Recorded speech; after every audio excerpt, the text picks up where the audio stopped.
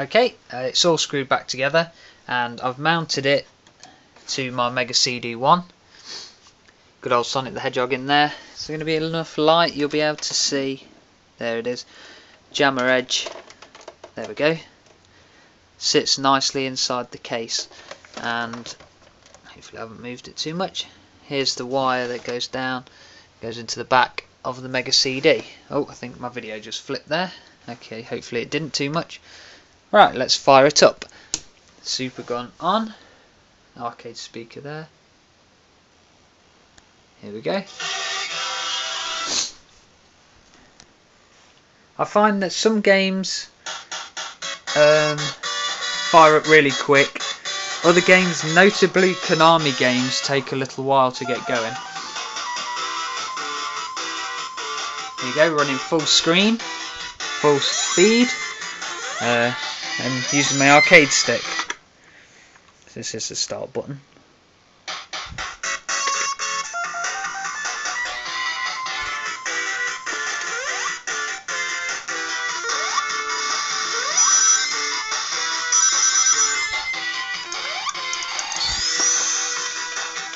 So there you go, there's Sonic.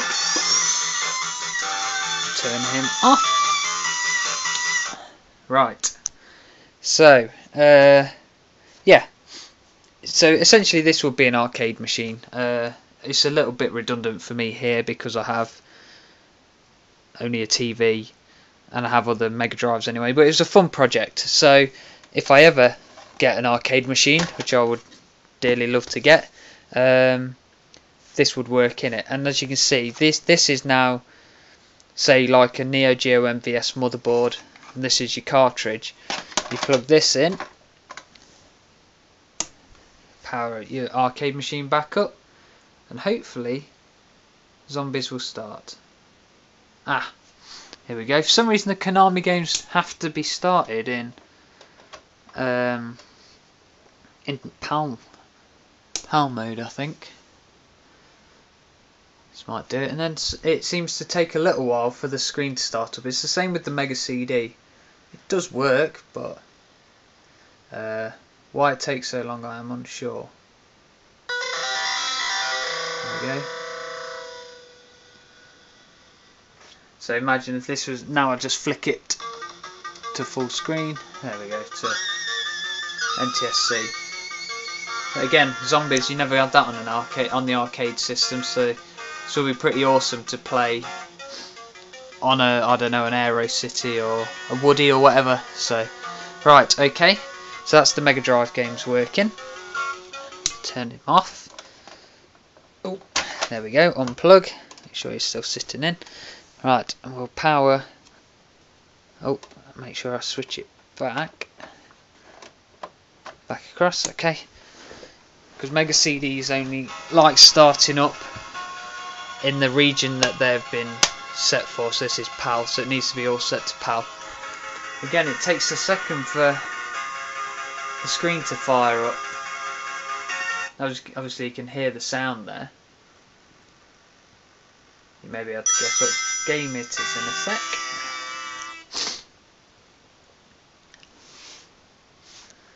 Looks pretty sweet, I think, the setup.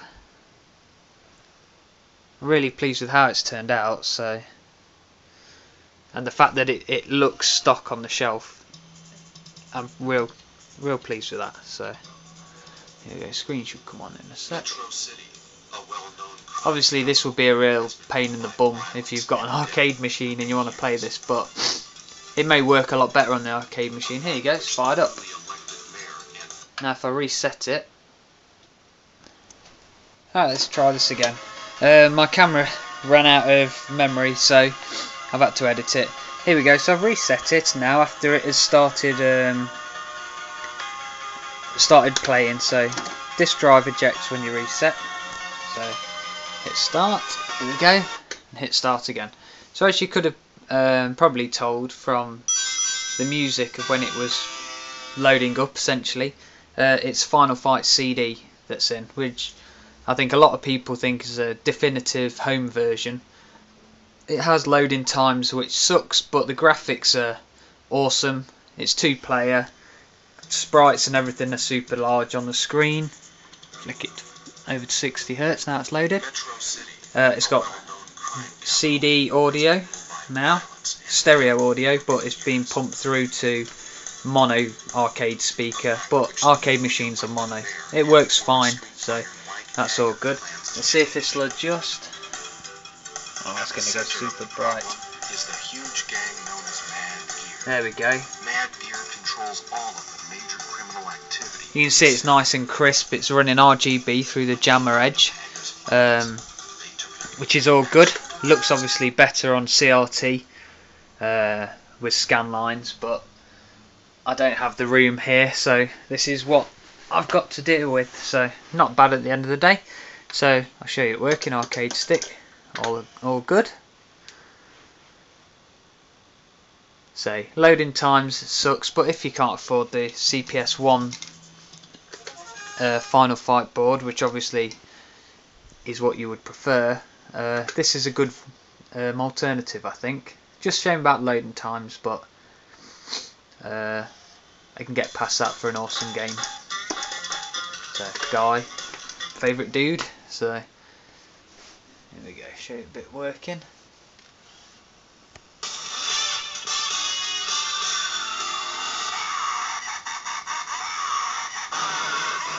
That's it, kick those bins.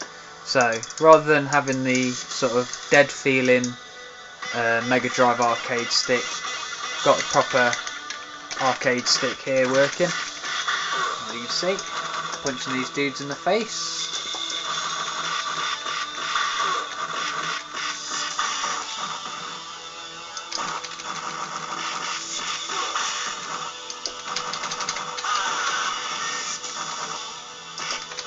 Obviously remastered awesome soundtrack, so that's pretty good.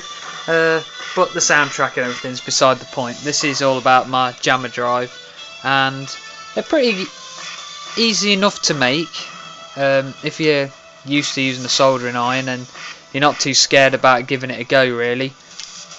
You wouldn't encounter the breaking the processor like I did. You don't touch that when you do the mod normally. So yeah, there you go. It's another thing to my collection. Just a fun little project, really, as I don't have an arcade machine, but there you go. So